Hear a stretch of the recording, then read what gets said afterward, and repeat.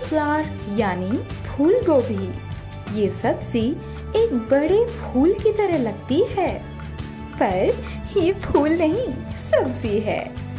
इसका ऊपरी हिस्सा जो फूल की तरह लगता है वो सफेद रंग का होता है और नीचे का और बाहरी हिस्सा हरे रंग का। मम्मी बहुत स्वादिष्ट आलू गोभी की सब्जी और गोभी के पराठे बनाती हैं।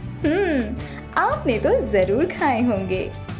चलिए अब इसका उच्चारण करना सीखते हैं। कॉलीफ्लावर इसका गलत उच्चारण है। इसे सही से बोलने के लिए इसके 3 भाग करें।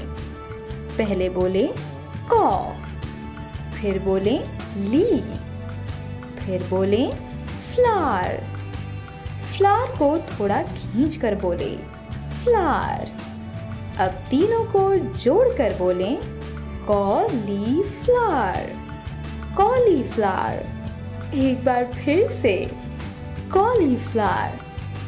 एक और बार कॉलीफ्लावर। बिल्कुल सही।